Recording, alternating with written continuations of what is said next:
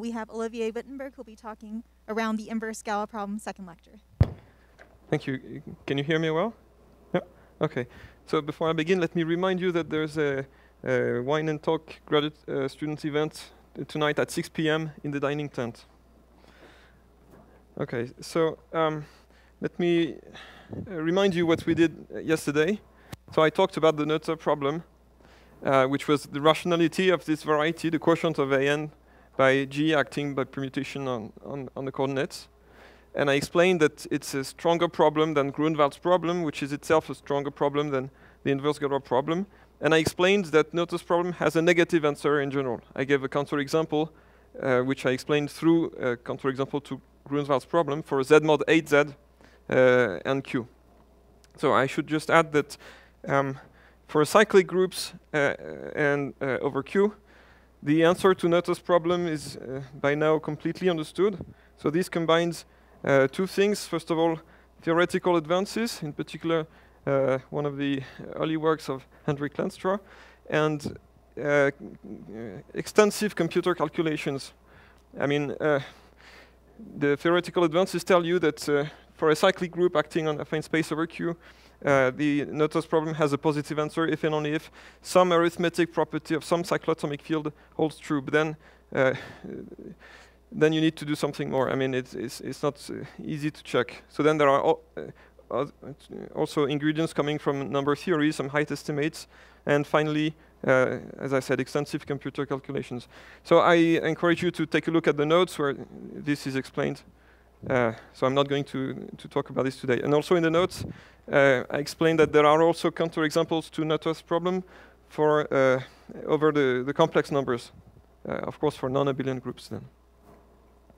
Okay, so what are we going to do today? So, okay, Noether's problem has a negative answer in general. Remember why we were interested in a positive answer? It was in order to apply Hilbert's irreducibility theorem to the projection from AN to this quotient. If the base is rational, then you can find lots of points such that the fiber is irreducible, is an irreducible, connected G-torsor, and then you solve the inverse Galois problem. So if it's not rational, you can do it like this. So let's today take another point of view. Let's look for a torsor to which we could apply Hilbert's irreducibility theorem, but maybe not this one. Let's take the simplest one for which the base is rational. So let's look at torsors over P1, or open subsets of P1. So that's the so-called regular inverse Galois problem.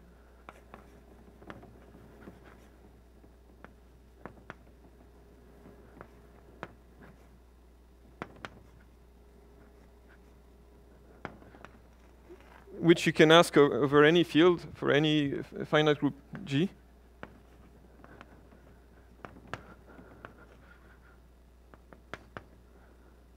Finite group.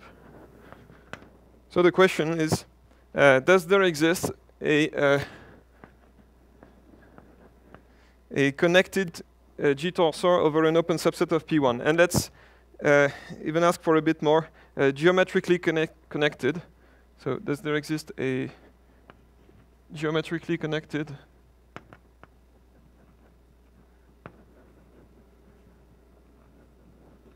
G-torsor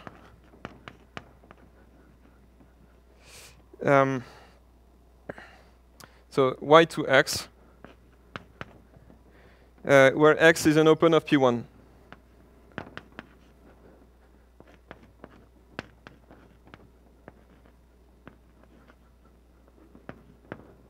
So just to make things clearer, let me draw a picture.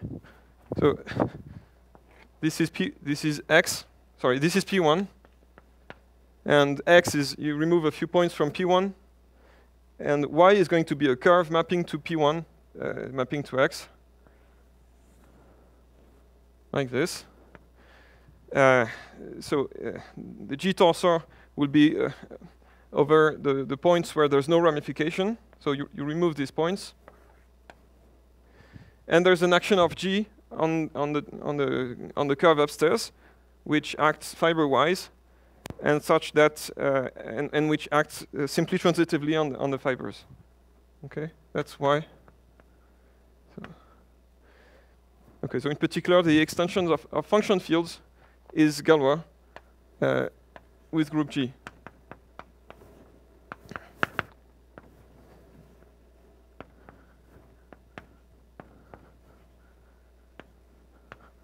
Okay, and so what does geometrically connected mean? Well, it's not only a connected curve, but even if you extend the scalars from K to an algebraic closure, it remains connected. That's what it means. So if you can do this, and K is, say, Q, then you apply Hilbert's irreducibility theorem, and you immediately solve the inverse Galois problem for G over Q.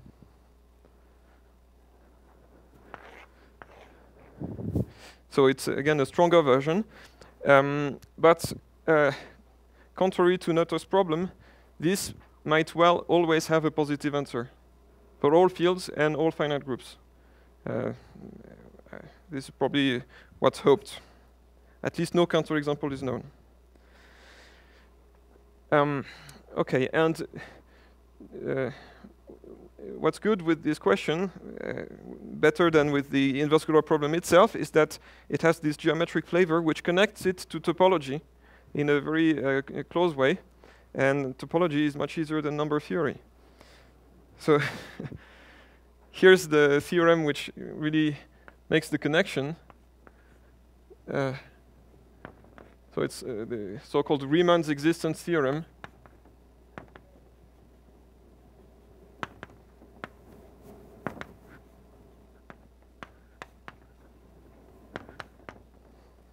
So you take X and open in P1, so this is over the complex numbers. X in P1 over the complex numbers, and open. So you remove finitely many points.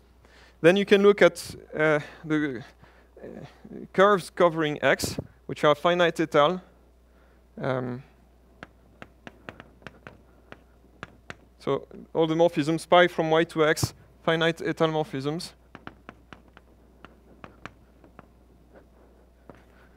So here I'm not requiring that these have an action of G and so on. So in this situation, so really the picture is this. And finite et al. Means there's no ramification. So I mean, it extends to some curve which maps to P1 with some ramification, but over X there's no ramification. Okay, so when you have this, you can look at the complex points. So it's a topological space. And you get a topological covering. So the finite topological coverings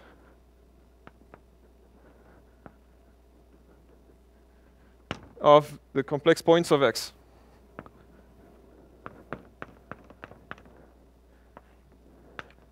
Okay, and the way you do this, again, is start from this, and you just look at the complex points of Y.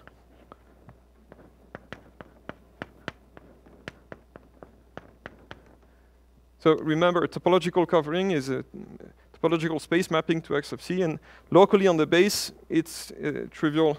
It's a product. And finite means that the fibers are finite. Okay, so you have this thing, and the theorem is this is an equivalence of categories.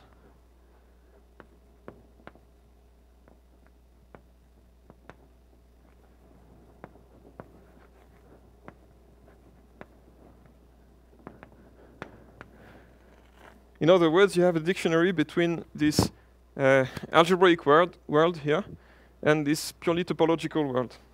And that's very useful. So this has two consequences. So corollary. So first, well, let's take a connected G-torsor over X. So here, again, X is an open in P1 over the complex numbers. So let's take a connected G-torsor.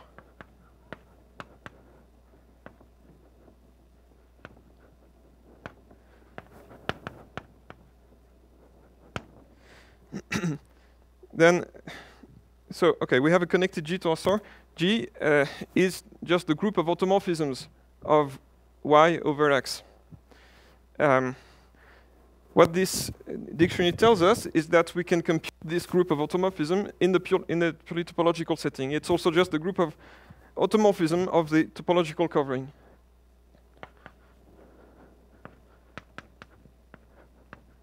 So that's what topologists call deck transformations.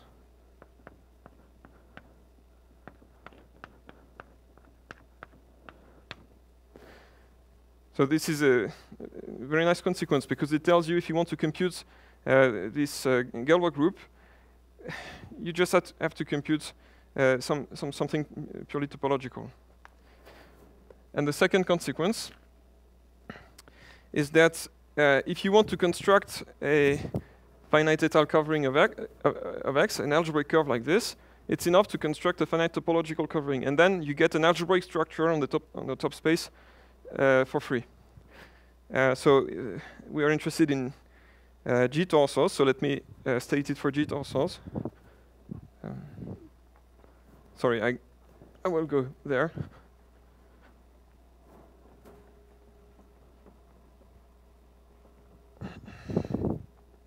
So 2.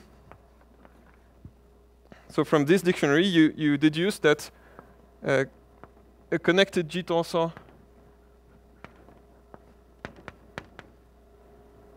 over X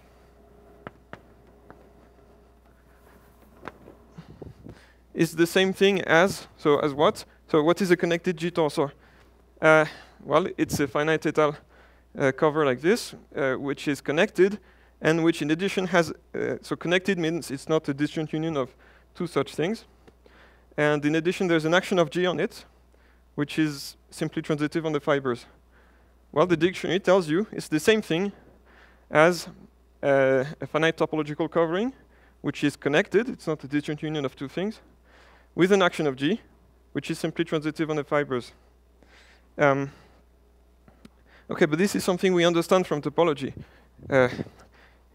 When you have a nice topological space like this, there's this notion of universal covering. You fix a base point, you have the universal cover, and this is, there's a Galois theory of topological coverings. So the universal cover has a group of automorphisms, which is the fundamental group of the base, and all connected covers are factors through it.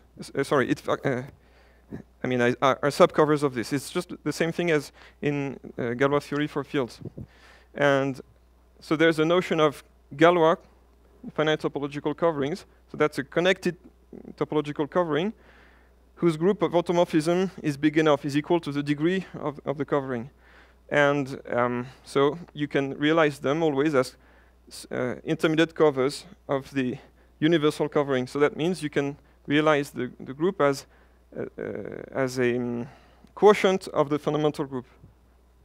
So I'm sorry, I'm going a bit fast, but this is pure topology. It's written in all topological textbooks, and it tells you that by this dictionary, what you get is exactly the surjections from the topology, the fundamental group of the base.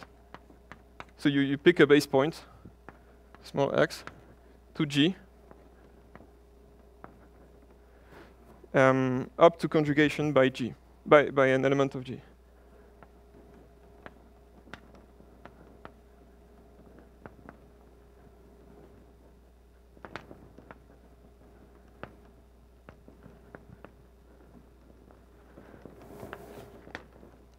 So again, let me just draw what I just said. You have this space, and there's this universal covering. Here, the automorphism group is pi1. And if you have your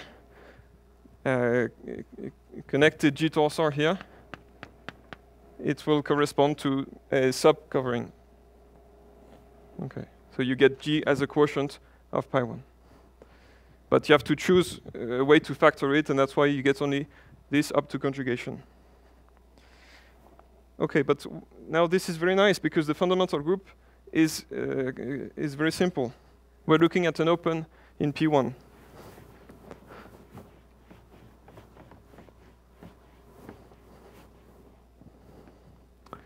So let's say x is p1 minus some points which I call b1 to br.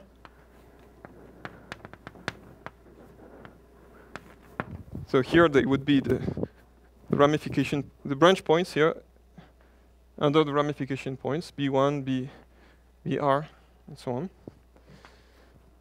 Well, everyone knows that the fundamental group of this, if you take the complex points, that the sphere minus r points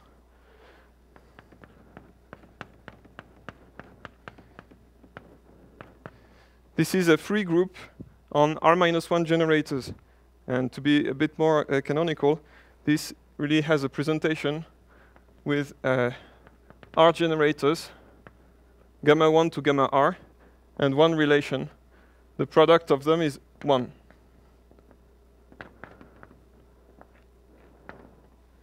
So let me draw another picture.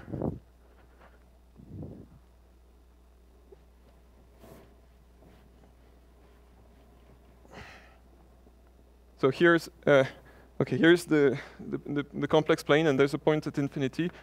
We have the points b1, b2, br, and we have our base point, which we have fixed x. So the gamma i's are the loops based at x, which go around each bi like this. Okay. So these are generators, and it's clear that on the picture that the composition is trivial. We're in the sphere. There's a point at infinity. Okay, so now let's plug this into that. So a morphism like this is the same as giving the images of the gamma i's. So that's the same as giving a tuple of elements g1, gr in G.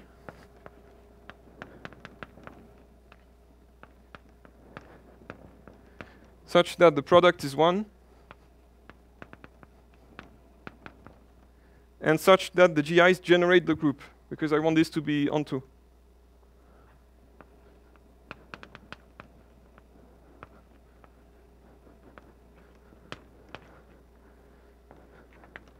Okay, up to conjugation.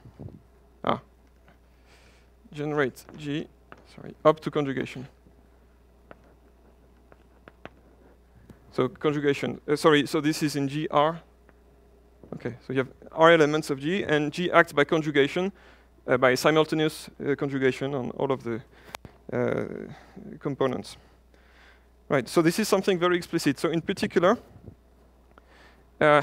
this gives a direct answer to the regular inverse Galois problem over the complex numbers.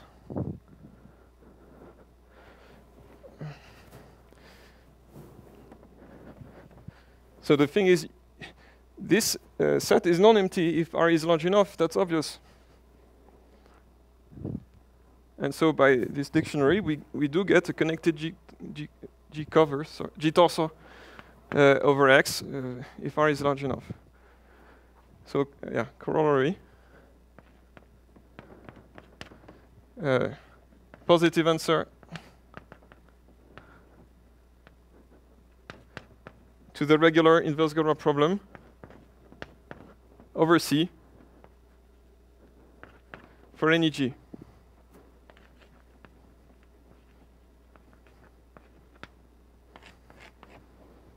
So again, the thing is, you pick R large enough. This gives you you choose the GIs. This gives you a topological covering, and by Riemann, you can algebraize it, and get your cover.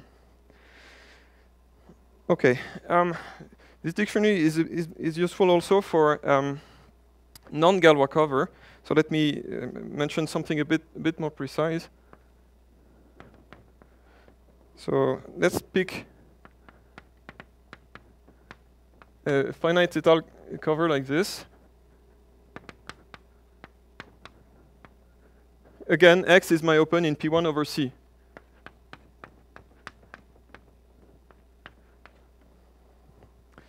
And let's assume Y is connected.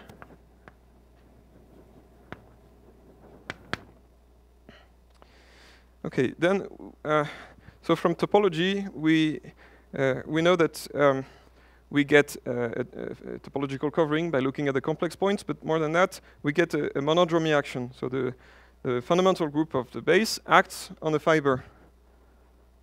So let's pick X. So phi 1 of the base acts on the fiber, phi 1 of X.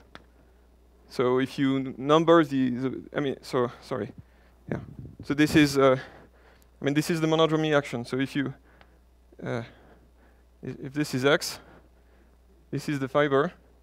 You start with a loop based at X, and you lift it, starting from one point. This will give you a path leading to another point. So let's number the elements of the fiber, and we get a map to the symmetric group Sn. Say n is the cardinality of the fiber. And so what we know from topology is that if you take, so this is maybe not Galois, but you can take a Galois closure, and then the automorphism group of the Galois closure is the image of this monodromy map. So the image. Yeah. So G Galois group of a Galois closure, let me say, of the extension of function fields.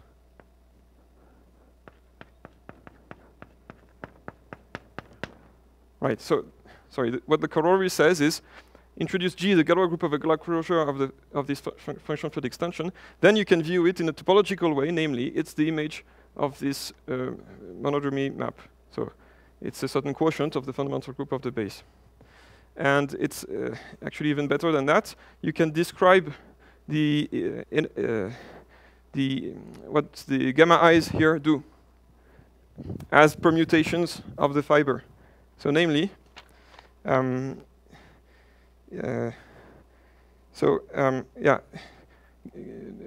I acts. So sorry, the gamma I acts on the fiber as a product of cycles, and the lengths of the cycles are given by the ramification indices above BI as a product of cycles whose lengths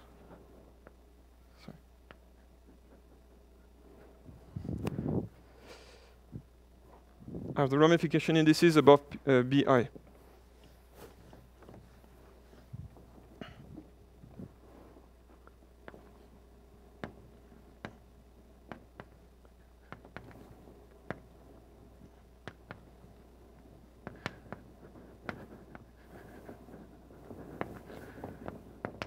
Okay, so here what do I mean exactly? So we started with something which is only over X, a finite étale curve over X. X, well, there's nothing above BI. So there's a way to compactify Y to a curve mapping to P1. So we have this picture, Y to X. We can compactify it. There's a unique smooth projective curve containing Y as an open subset, and it maps to P1.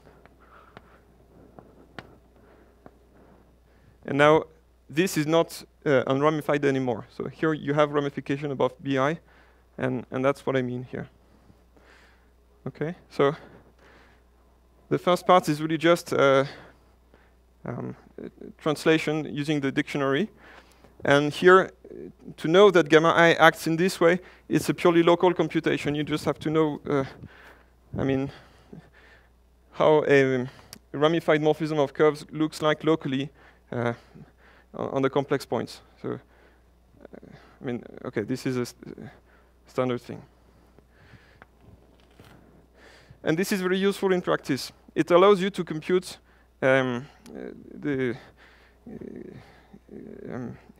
it allows you to compute the Galois group of a Galois closure when you give yourself a cover of curves like this. So for example, let me not enter into any detail here, but for example, if you have a curve which covers P1 like this, and the ramification is as simple as it can be, that is, of course, there will be some ramification, but it will only be in ramification index 2, and you don't have two ramification points in the same fiber. So that's really the generic situation. Then what this tells you is that if you take the Galois closure, so that's going to be another curve, which now is going to be Galois over P1. Then the group here is generated by elements. So it's a subgroup of the symmetric group, and it's generated by elements which act as transpositions. Here there's just above any BI one ramification point of index 2, and that's it. And then it's a standard lemma in group theory, that such a subgroup of the symmetric group, which is generated by transpositions, and which acts transitively on the fiber, that's the connectedness assumption, must be Sn, the whole of Sn. So this yields, this shows that the Galois closure, that G equals Sn if the ramification is as simple as possible.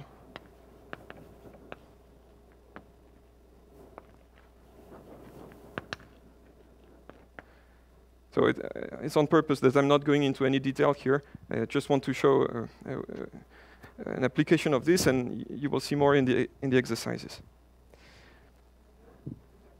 Yeah.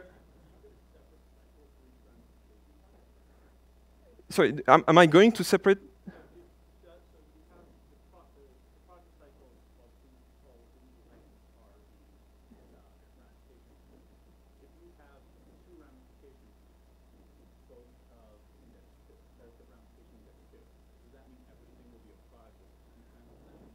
So do you mean two ramification points above the same point of P1?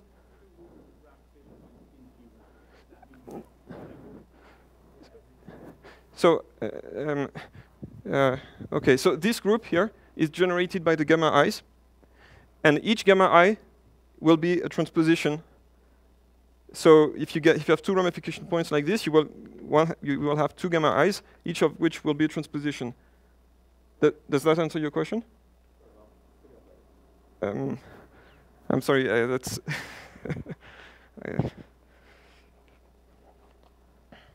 okay, so let's go back to the inverse Galois problem. So, okay, we get a positive answer over C here. Now, of course, we're interested at things over Q. So the whole question now is how to get down from C to Q. And as far as I know, all answers to the regular inverse Galois problem over any field first go through this over C, and then you try to descend. So there's one method, one technique, which is at the same time very specific and incredibly effective. It's called the rigidity method. So I will try to explain this now.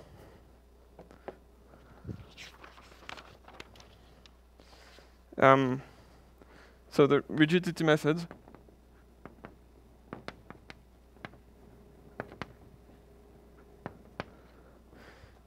so let me state the theorem.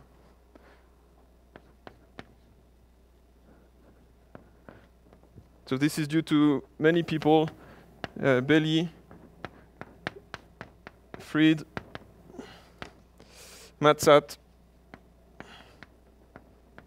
Thompson. And I will state it just in the basic case. There are many variants on this, but already this basic case works very well. So you fix an integer r. It's going to be the number of branch points. You fix a finite group G.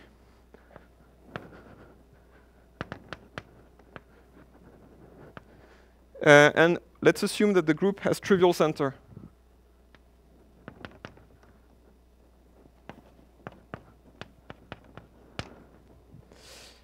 let's in addition fix a collection of conjugacy classes in G, C1 to CR, conjugacy classes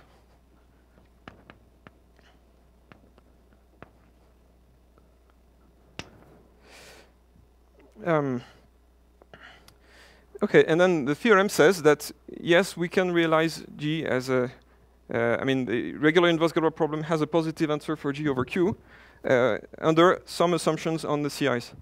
So the regular inverse Galois problem for G over Q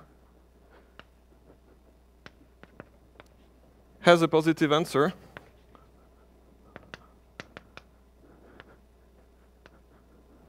if and I'm going to state the conditions. So the conditions are at the same time a bit technical and completely elementary.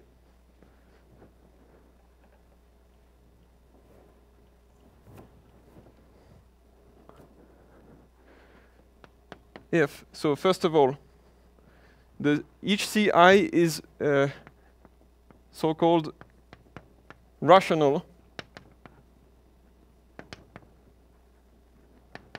So this means that for any G in Ci and any integer n prime to the order of G,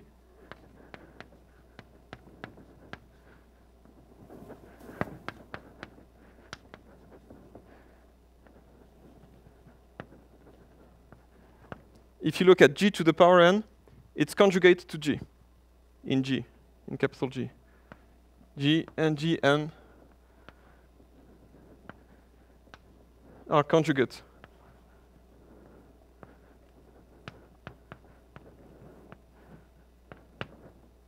In G. Yeah. Okay, and the second condition is that the collection C1 to CR is so-called rigid. And this means the following.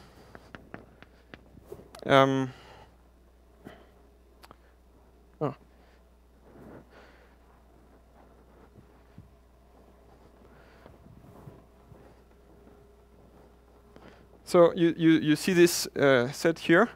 I'm going to almost rewrite it. And I'm going to assume in addition that each GI belongs to the conjugacy class Ci. So you look at the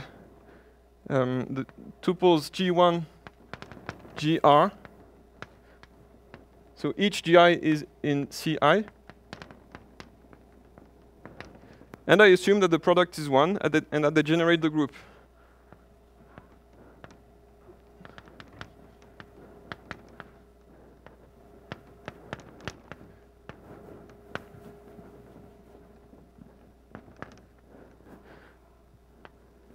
Okay, and the condition is that if I look at this modulo the action of G by conjugation, I get just one element.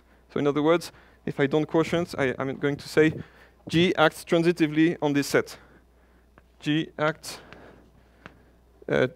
by simultaneous conjugation transitively on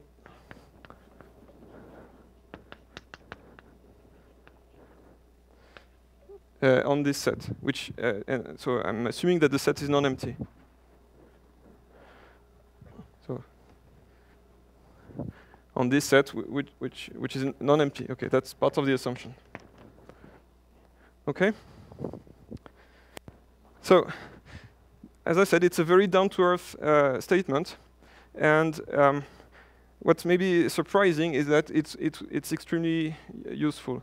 So there are many groups which have been shown to be Galois groups over Q because we could apply this theorem to them. So in particular, the assumptions are known to hold for at least 10 of the sporadic simple groups, exactly in this form, with even a very small value of r equals 3. So and for many other classes of groups. So for example, you can apply this to PSL2 of Fp for infinitely many values of P. And so on and so forth. So it's not easy to apply this theorem. You have to be able to find these conjugacy classes satisfying these assumptions when they exist. Sometimes they don't exist. And if you try to do it, I mean, you quickly run into computational challenges. People have used computers to look for such things, and in fact, as soon as R gets a bit large, I mean, even 5 or 6, very quickly it becomes infeasible. Also, there's some serious group theory going into the verification of this, but okay, it can be done. And another thing I should say is that when this theorem applies, in principle, it is possible to write down explicitly an equation for the G-tensor Y that this theorem will produce. So I give some references in the notes. I encourage you to look at this. And what I will try to do today is not explain how to apply this, but rather explain why, I mean, where these conditions come from, and I mean, and why this is true.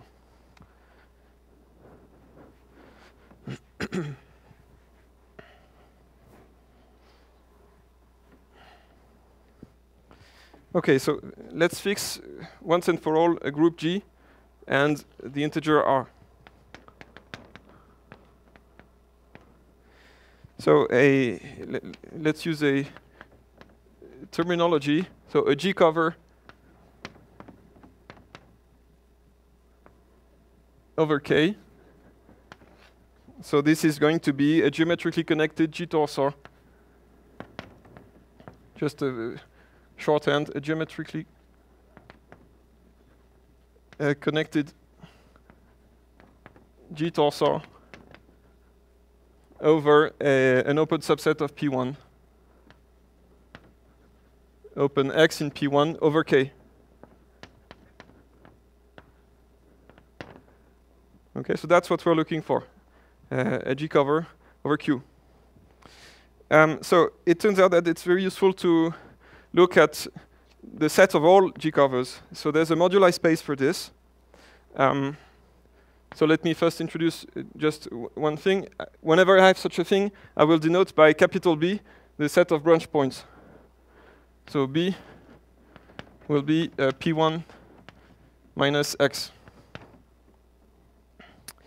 Okay, so it turns out that there is a moduli space for these things. So that means there's a sum variety whose points over whose K points are the G covers over K for any K. So if you fix the degree of B. So that's a theorem due to Fried and Völklein.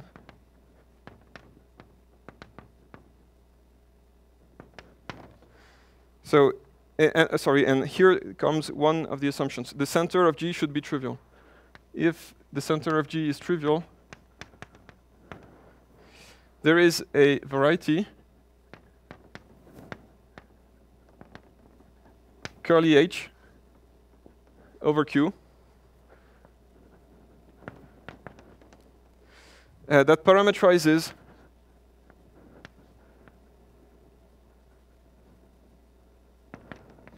G covers whose branch locus has degree R. So you have R branch points. G covers with degree of B equals R.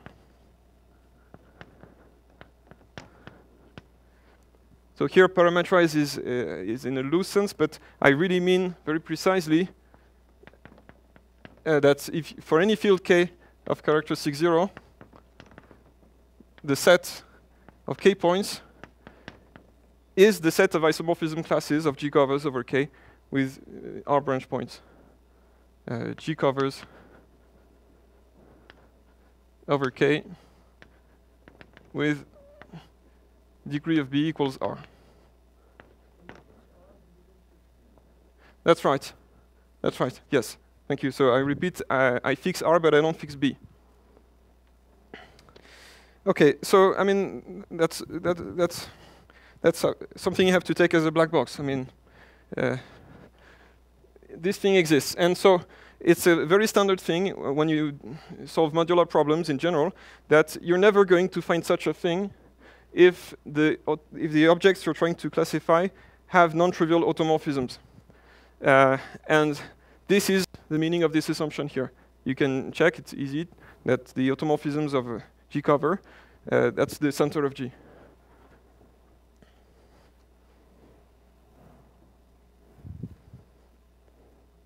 Okay, and moreover, so not only is there such a variety, but in addition, and there is a finite étal map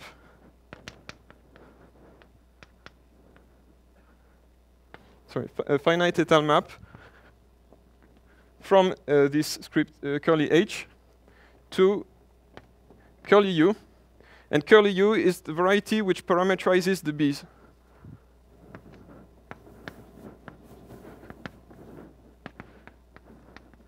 That parameterizes the b's. So this is very easy to construct. It's an open in PR, actually.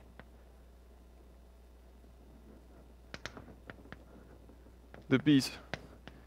I mean, b is given by the zero locus of some polynomial, which is well defined up to scalars, and the coefficients of this polynomial give you a point in PR. So this is an open in PR. Okay, and so the map is what? Well, you start with a G cover and you associate to it the underlying B. A G cover y to x, and you send you map it to B. Okay, so the statement is this is actually finite étal. It's a very nice topologically. It's a very nice topological cover. So it already says a lot about the geometry of H. And okay, so now that we have this moduli space, all we want to do is to find a rational point on H, right? That's all we want to do. So goal H of Q non-empty. Okay, to reach this goal, we need to understand the geometry a little better. And for this, we will need to associate with the G cover not only its branch locus, but also the classes GI, the conjugacy classes of the GIs that we saw earlier, the images of the gamma i's, the loops around BI. Yeah.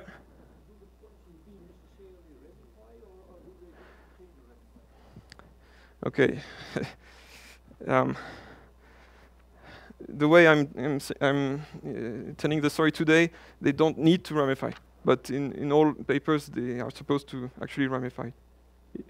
In all the literature on the topic, the assumption is that the BIs ramify. Yeah, that's in the literature, but today I'm not doing this. Today, for simplicity, I'm not assuming that the BIs ramify. So exactly, that's why I said a G torsor over an open X, so X is part of the data. Okay. Yeah, but it's a minor point. But thank you for the question.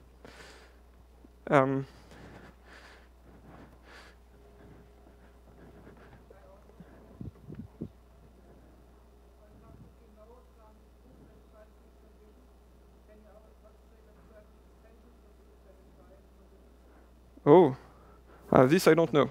I mean, okay. If you know that a certain group satisfies the assumptions of the rigidity theorem, can you get some extensions of this group which also satisfy the assumptions? I don't know. I'm sorry, I'm not an expert on this. I don't know. Okay, so remember, we had this associated with our G cover. We had this map, surjection, well defined up to conjugacy, from the topological fundamental group, and here we have the generators gamma I, which are mapped to GI. And so we want to take this into account. The problem is this definition is purely topological. So it's never going to work in this arithmetic setting over Q. So we need to find an algebraic analog. So here I'm going to tell what it is. So algebraic version of this.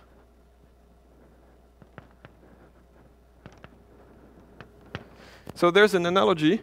So analogy. So what is gamma I? You're looking really at BI in the complex situation, and you have a small disk around BI. You remove BI and you look at a loop which goes around BI counterclockwise. So you're looking at the fundamental group of a disk minus the center, the unit disk in the complex plane, okay, with some base point. So this is, well, this is Z, generated by a counterclockwise loop around 0. Okay, in the algebraic setting, the analogous thing is going to be the absolute Galois group of Q bar double parenthesis T.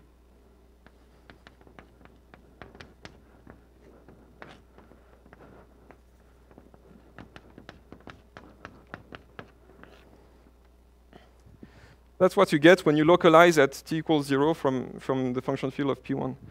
And what is this Galois group? Well, this is the field of Puiseux series. So you just need to extract nth roots of t. So you get these cyclic extensions. And the Galois group, when you extract an nth root of t, is not, it's cyclic, but it's not z mod n z, it's mu n. So this is what one usually calls z hat twist 1, which is the inverse limit of all of the mu n's. So mu n of Q bar. So it's a procyclic group, but there's not a canonical generator as we had here. So that's why things become a bit more tricky. And so what was GI? GI was the image of the generator here by the map that you get from pi1 of the disk around BI minus BI to pi1 of the whole X and then to G. Well, in the same way, here,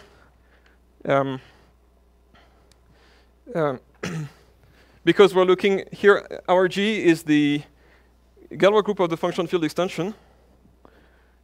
Oops. And the function field of P1 maps to Q bar double parenthesis T. Well, I mean, you can localize it and complete it at BI. And so this inclusion of fields gives you, naturally, a morphism between the absolute Galois groups in the other direction. And that's how you get, in a canonical way, a morphism from this group to G. So really, sorry, I continue the analogy. So GI, which is really a map from,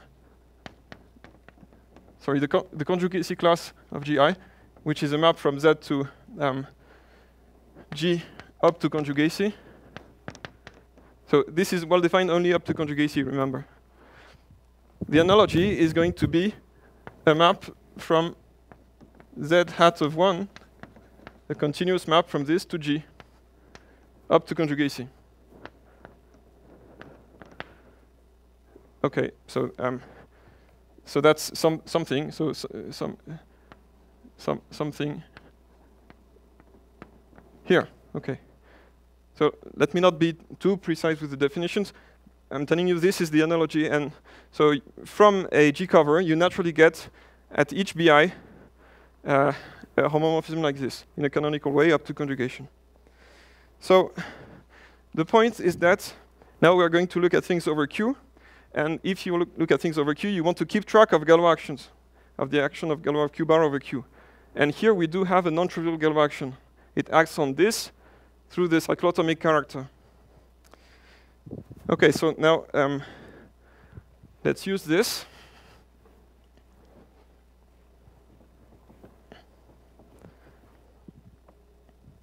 So what we want to do now is we have this map. So sorry, I will write it here. So that's the end of the analogy. We have this map from H to U. So this parameterizes G covers, and this parameterizes the B's. Starting from the G cover, you associate to it the underlying B. What we want to do is to associate to it not just the B, but also the conjugacy classes of the GIs above each BI. So we're going to have to consider a variety here, which is going to parameterize this data. And then we will get a factorization like this. So what is V going to be? So first, I'm telling you, we have this thing. This is a finite set, and there's an action of Galois of q bar over q over it. So you can view it as the q bar points of some variety of dimension 0 defined over q. There's C, a variety of dimension 0 over q, such that the q bar points of C are exactly this homomorphisms from z hat twist 1 to g up to conjugation. And I mean, this is an equality of sets with the action of Galois. Galois of q bar over q equivariant. Okay, so this is what parameterizes our GIs. And so V is going to parameterizes the pairs consisting of a B and a map from B to C.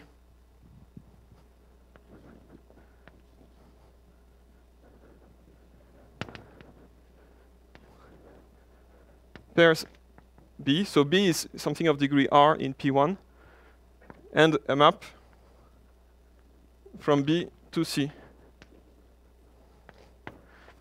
And I mean this really in the same precise sense that I alluded to. So this is a variety over Q. And for any field of characteristic 0, the k points of this are so zero-dimensional subvarieties of P1 over K of degree R, and maps of between varieties over K from this B to this C. So in the same way that U was very easy to construct as an open in PR, V is easy to construct by hand too. So let me not insist on this. So there's some V. And now, what I'm telling you is that because we did everything canonically, there is a factorization here. And so you can send a G cover here, y to x, to so the pair consisting of the branch locus B and the conjugacy classes of the GIs. So this something, I will write it as clear of GI, even though there's no GI here. But yeah, I mean, it's the thing which lives here and which is canonical. So conjugacy classes of all of the GIs. Right, and so you project just by forgetting the conjugacy classes. So I'm telling you this is the geometry, and now what the rigidity method does for you is the following. So let me go here.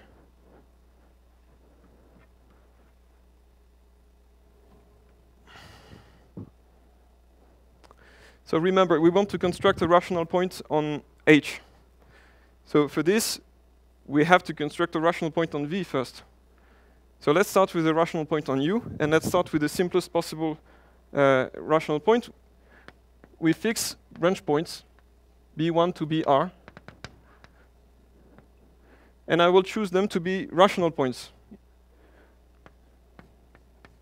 So I choose points in rational points of P1, pairwise distinct.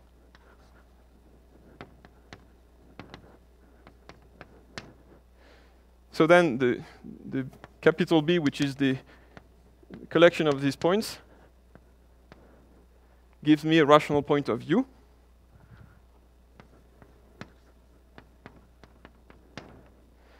And now you can wonder what are the rational points of V above this one.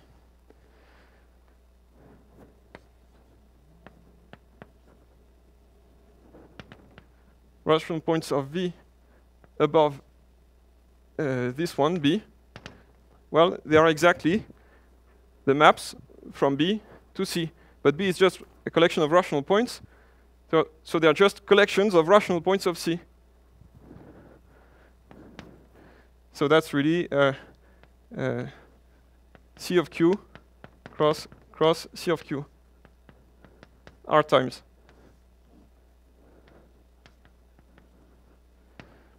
Okay, but now what is C of Q? It's a homomorphism like this, from Z hat twist 1 to G, which is Galois invariant, so up to conjugation, and which is Galois invariant up to conjugation. And now if you think just a little bit about it, you realize this is exactly a rational conjugacy class.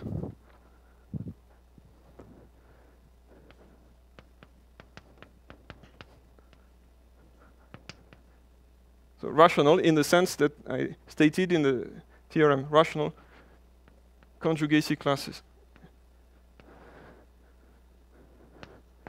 So where does that come from? So really the point is that the Galois group acts here through the cyclotomic character.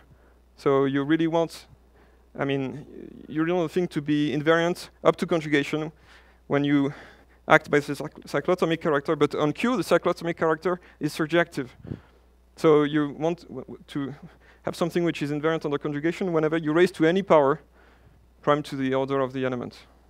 This is really translation, so I'll leave it to you. And so, okay, we have a rational point on V, but we want a rational point on H. And that's where this method is really unreasonable.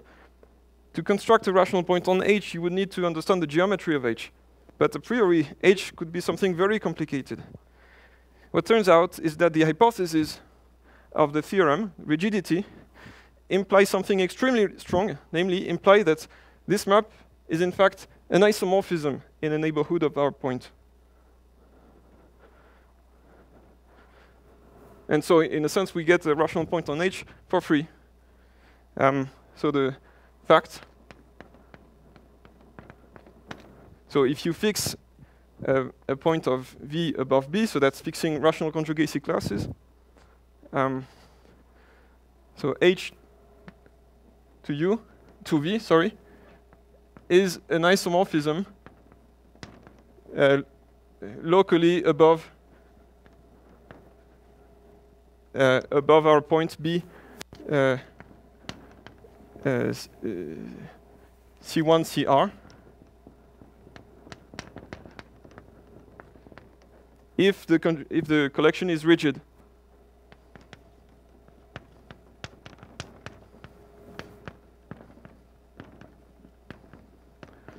And how do you see this? Well, to see if that it's an isomorphism locally, remember this is a finite morphism. It's enough to look at the complex points and to see that on the complex points it's locally an isomorphism. But on the complex points we understand everything very well. So remember that the fiber on the complex points of the map from H to U above B. Well, what is it? It's the set of isomorphism classes of G covers over the complement of B.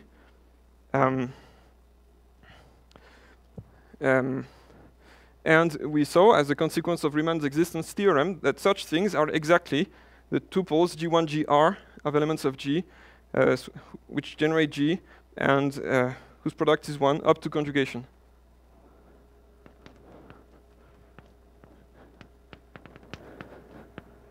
G1, GR in GR, such that the product is 1, and G1, GR generate G.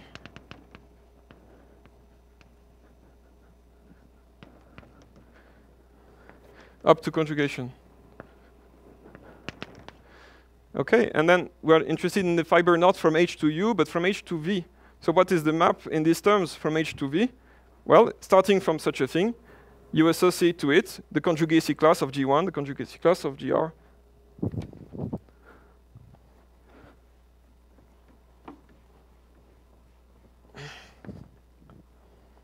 And so the fiber